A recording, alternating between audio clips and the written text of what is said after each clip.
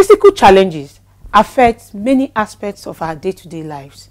Some disabled people lack the ability to hold full-time employment, which affects their social and economic well-being. A man can only take good care of himself, his family, and the people around him effectively when he's in good physical state of mind. Polio, accident, and unforeseen circumstances unfortunately reduces a man's capacity and ability to function effectively. Welcome to your show, Getting Real with Fina.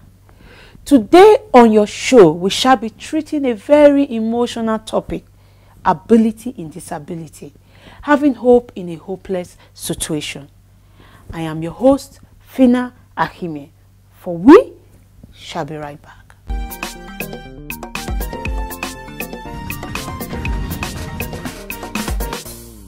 To keep up with the show, visit www.touretv.tv.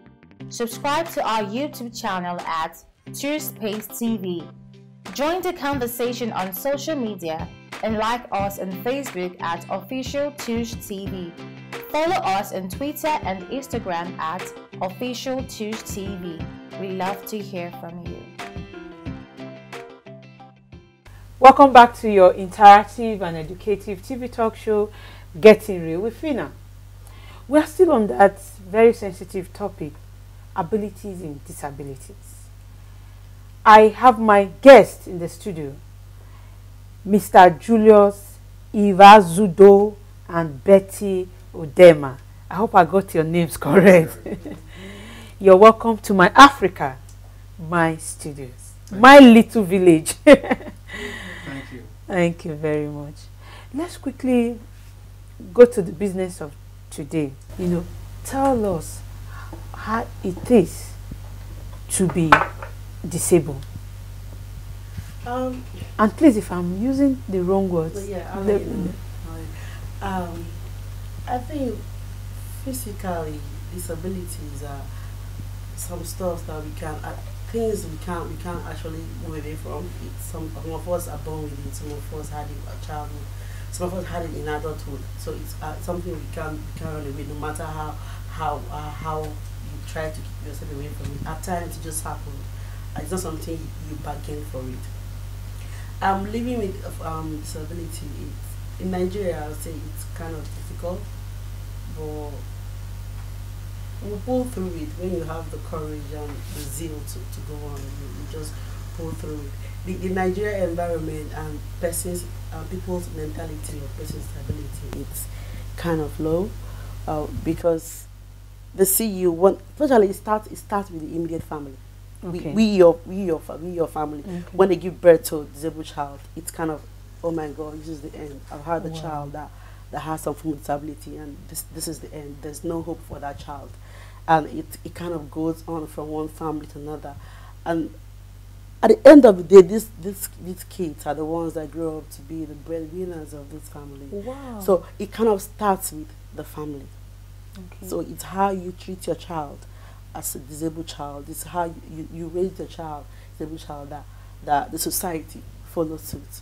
You understand? Yeah. The Nigerian society sees persons with disability as people that have no hope. When you're disabled, there's no chance for you in society. Even our public offices do not have access for this person's disability. So if you do not have the zeal or the morale to push on, you just feel, oh, I can't go up and I can't go up. So and what exactly can give you that morale? It's surviving spirit. You just feel that I can do it. If someone feels that I can't, then you feel that you want to prove someone wrong. I can do it, and then you push on.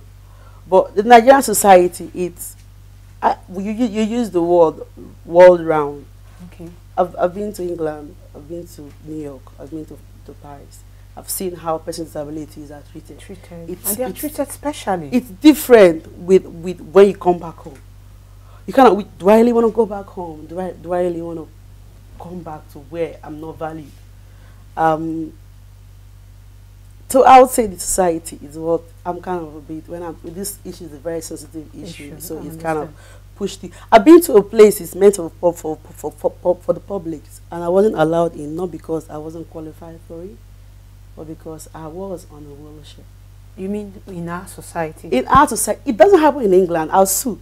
See, it's the way the society treats you. In Nigeria, you can be the highest educated person. You're not given the chance to prove yourself.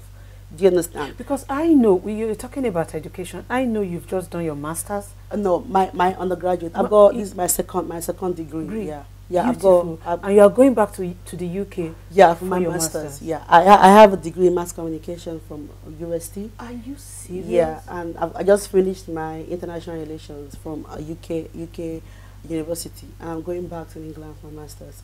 So with this education that someone has acquired, you understand, the kind of when you go and present your CV, because you have a form of disability, they don't see that part of what you can do. They don't even give you the chance to prove yourself. Oh, she's a disabled person, and then that's it. So this part of the world is an African mentality. It's an African concept. So once that is taken away from society, then every disabled person can exploit. Because if you don't have the courage, you can't. Trust me, in society, where not just society, if you don't want to survive, then you just relent, and then you be on the streets and beg. I worked till age of 6, and I had polio. Oh. So I was born in the rural area of my town. So then there was no enlightenment of how you can get polio vaccine, and so then I was affected at the age of 6. So some persons just feel that your family has some issues in the past, so it's a curse, it's a taboo that follows your generation. They do not understand because there's not awareness. There's something that is called polio that affects a child. You know, so everything in Africa we attribute it to demon, and to witchcraft. That's a problem, and that's why some person's mentality of person with disability it's so strong that you were cursed. You are a cause from your generation, so they have nothing. They don't want to associate themselves with you because they don't want to tap from that cause from your generation. But it's a polio that can affect anybody, any child that was not well treated. We were just lucky not to be that. Yes, before we continue with you, I want us to take some clips because Julius was in this studio before to talk about his disability.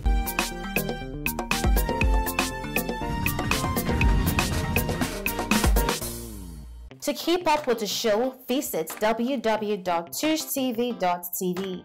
Subscribe to our YouTube channel at tourspace.tv. Join the conversation on social media and like us on Facebook at Official Touche TV. Follow us on Twitter and Instagram at Official Touche TV. We love to hear from you. Because my own is very, like I said earlier, it's very pathetic. It's very short. It's a very short one. Otherwise, by now, as means it was below the knee or above the nose, something like this. By now, I could be on my feet doing my job. But this one, they have to do some kind of amendment because it was not just cutting like that. They have to do some series of operation, maybe patching and all that. As soon as it's allowed, I can open some of my legs so that you can see where they cut some of the patches, where they, at least for the leg to raise up, because when I was there, they trying to, that's what I said earlier, that nobody is perfect. They were trying to tell me that there is no hope. Even there was a time they wanted to remove the leg just like this, decirculate. But they are not even assuring me that when they decirculate, I will leave. What I do since 1970, after the war, is to fabricate the artificial limbs for the disabled. Those who, particularly those who their legs or hands are cut off, so we call them amputees. So we prepare artificial limbs and then start at that cut off area. Okay, and I wish I can have a proper look. I mean, when you do it, does the leg, is it like normal, like the way the other leg is? I came with some of my pictures. Okay. The one I have worked. Okay. Yeah, there's a in the back. Okay, so how much does it cost to have, for Julius to have his leg back? It depends on the severity of the artificial. Okay, now you talk about the severity. How severe is this case? This is one of the difficult ones to fabricate. Wow. Very difficult. and it's also difficult to secure the materials. Okay. That I go a long way to make sure I succeed in getting the materials, both local and the international. But the surprise we have for you today is that we have paid for your leg. You have a leg right now.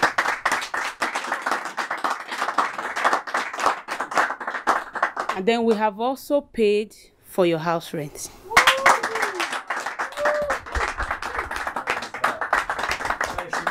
You are not going to open it on TV now. When you get home, you open it and you cash the money, pay your landlord fully. But the money you have, use it to start up a trade. We are not going to leave you today. We are still going to follow up with you. We are going to see how the lead goes. We are going to see your new house. We are coming to your house to drink minerals and all that.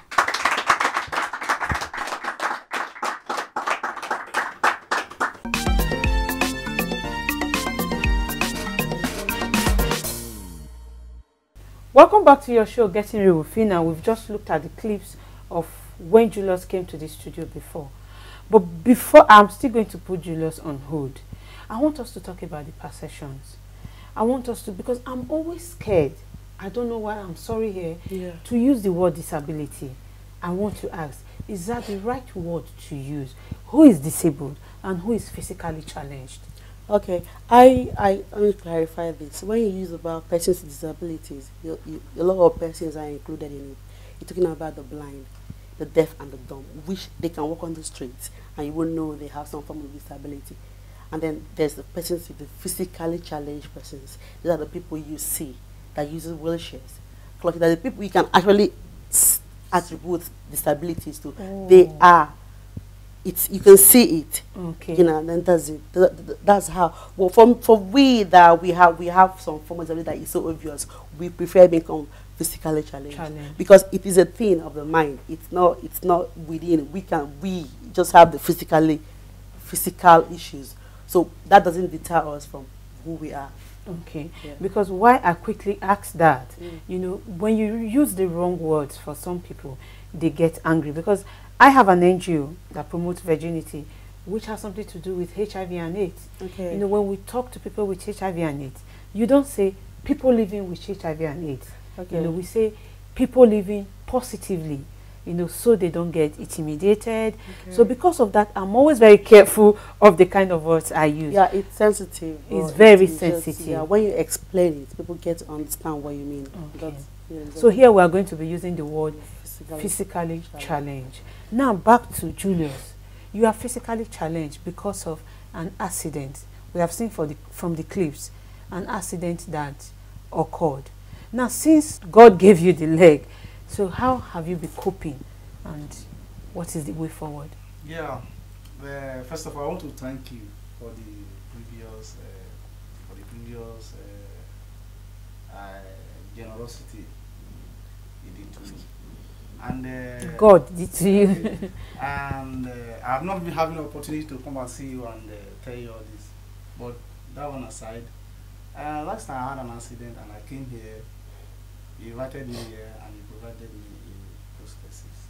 Fine, and as you can see, I'm here with it. I'm using it, but because I'm still having issue with it.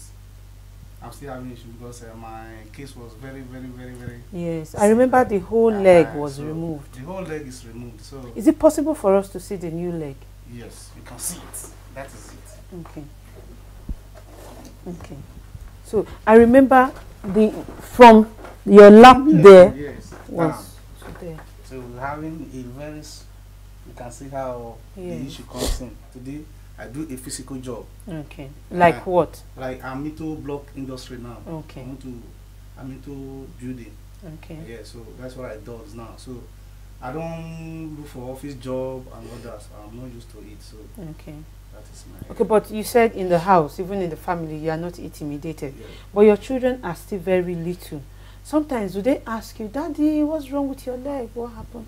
Even when we are here, you can see how they are. Sometimes this crossing, they will say, Daddy, I want to see you run. Sometimes, you know that kind of a thing. Daddy, they will just take it and pursue me and all this kind of stuff. Are you serious? So I took it to be kind of funny. Maybe I'm having fun with my kids.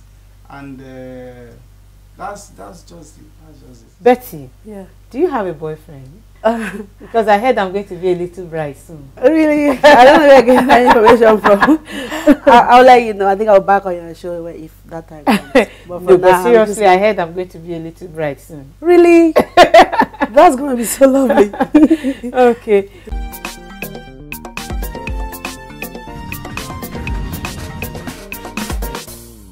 To keep up with the show, visit www.toursTV.tv.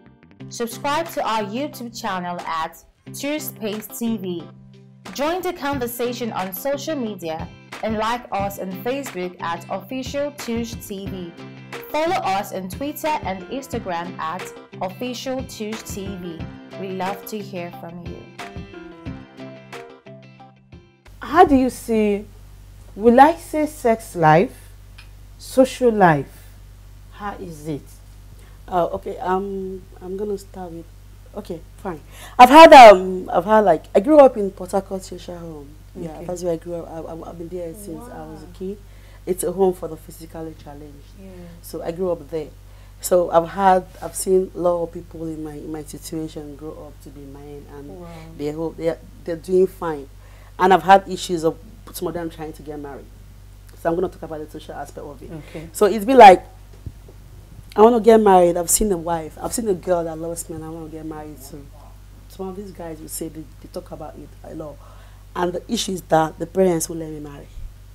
The parents of the boy. The girl will let me marry the girl. Why? Because I'm on a wheelchair.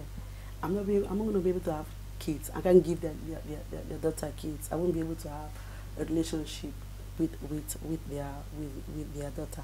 And this has been an issue for a long time. Yeah, why are you going to marry the girl on a wheelchair? Because she can't give you kids. How are you going to sleep with her? You're going to be like a maid in her house. She can't cook, she can't wash. And those are notions that people have. Do you understand? But are they right? No, how can they be right? When you see a human being that is not dead, how do you think she can't be useful? I've been in a relationship. I've had issues. I've seen these issues happen to me, and I've seen people. I've proved people wrong. Okay. You need to have friends. You need to see people to believe it. Some people say, "Oh man, I can't believe you can do this." I cook for weddings. At times, I get wedding contracts. I cook for weddings. Yeah, I'm good in that aspect. So people tend to, the society, like I was saying, they don't believe anything good can come out.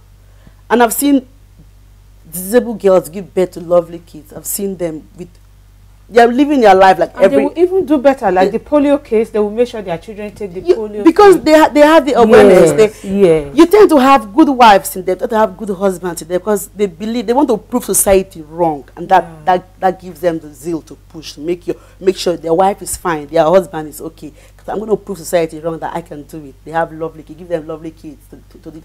And at the end of the day, these extended families of this girl or the boy they married end up relying on whoever they get married to. So you can see that these are just perceptions. These are just beliefs that people have. You understand? Society, but I'm happy to say that it's changing. It's gradually it's going out. Yeah. These ancient beliefs are going off. So it's life, society. It wasn't that fine. I believe disability wasn't that okay, but it's improving. Like where I told you, I got my scholarship through the RSSDA. Yeah. They are trying to do these are the things they do. They try to promote these things, awareness of persons with disability, what they are capable of doing, what they can do, and what they can't do. Why do you think they can't do this? Because they are physically challenged. Give them the chance to prove that they can't do it. But what we are asking for is that give us the chance before you judge us. Wow. Don't look at me and feel that I'm useless because I'm on a wheelchair. I've been in the UK. I came out upgraded best student. I got my vice president award for 2013. I won British Council Award. I won my school entrepreneurship award. So these are things that because they gave me the chance to prove myself, I could do it.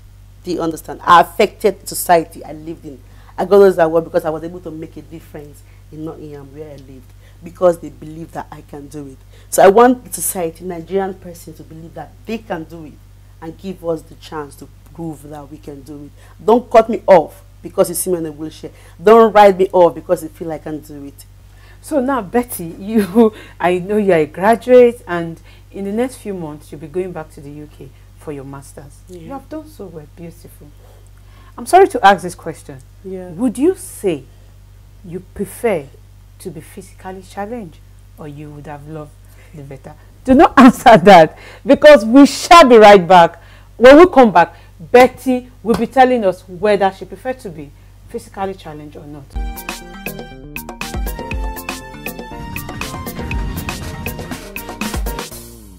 Welcome back to your show, Getting Real with Fina. In case you're just joining us, we are still talking about abilities in disabilities. Betty, tell us, what would you have preferred? I'm gonna say there's a portion of the Bible that someone asked Jesus Christ. There's a man that was standing by on that's physically challenged or however he is. Yeah, the west side. God asked him. They asked him, is it that because of his sins that this man is like this, or because of the sins of his parents? He said, no, so that my name will be glorified. Wow. Do you understand that part of the Bible I hold dear? I can say I prefer to be physically challenged, not due to my achievement, because of the fact that I am an example. I use myself as an example to those physically to those able persons that can't do nothing, that just relying, they're using excuses that, oh God, I can't do this. I think if when they see me, if she can't do it, if that girl on a wheelchair can do this, then I'll do it. I've gone to a church to sing, and someone came up to me and said that because you worship God in your situation, I'm going to worship God. I've got no excuse to worship God. So I say for those very true. For those reasons, I say I remain, because in this situation I am in today, people see me as an example, a reason for them to go on, a reason for them to live. If she has not given up, why do I have to give up? If she feels that she can do it, why do I give up? Do you understand? So for that, I say I prefer to be in the situation I am, because that's how God wants it. God wants to use me to bless others. God wants me to use me as a testimony for others to go on in life. So for me, I would say it's God's reason why I'm like this. I'm okay for every situation, for everything I've gone through. I'm fine with it. So I would say for me, I prefer the way I am, because it has not deterred me from anything. The only thing I can do is to go through staircase on my own with my wheelchair, but I can come down and go through staircase, and I can't carry a bucket of water. But if I'm determined, I'll keep my feet on my leg and I'll go on. So there are some things that you can't do being a person with disability. But apart from that, I'm fine with who I am. I'm not going to change me for anything. I'm not going to change me for anybody. I'm okay. I'm perfect. So I will remain the way I am, because I want someone out there, you out there, that feels that you can do it. Look at me. If I can do it, then you can do it. So I am okay with who I am or what I am. Yeah. So Julius, what do you have to tell us? Well, it has happened to me. It has happened. Like what my sister just said. Maybe it's God's wish for me to be like. Or do you also think it is God's wish for you to be like an encouragement to people? Yes. Already, I want to be a role model, which I'm working towards. I want people to see me as a role model and say, if this man can do this, why don't I try? So that is just my target, and that's what I want to achieve, and that is what I'm working on. For me, I want to speak to every disabled person out there on the streets, in the office, wherever, marginalized, that it's not the end. There is hope somewhere. The society is getting better. All you need to do is to build yourself first, and let the society take from there. If you're nothing, if you feel less of yourself, then that's how the society sees you. So just build yourself, and the future is better. Thank you very much for coming on this show. I wish to have you again, either on this show or something else, especially something to encourage people out there. Yeah. Thank you so much. You're welcome, Fina. Thank you.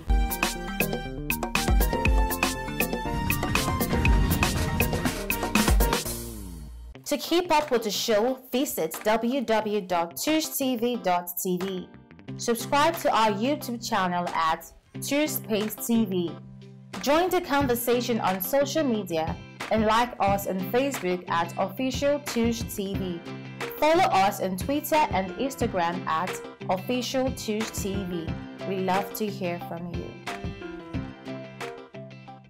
We sleep at night, wake up the next morning without giving thanks to our Creator for the free gift of life. We complain of what we do not have instead of appreciating our Creator for what we have. Lots of people are victims of circumstances, thus they are physically challenged. Some are even born with one form of deformity or the other. I encourage you out there, corporate bodies, individuals, government agencies, to please reach out and help the physically challenged persons in our society. Until I come your way next time to keep talking the real talk, I remain your host, Fina Ahimie.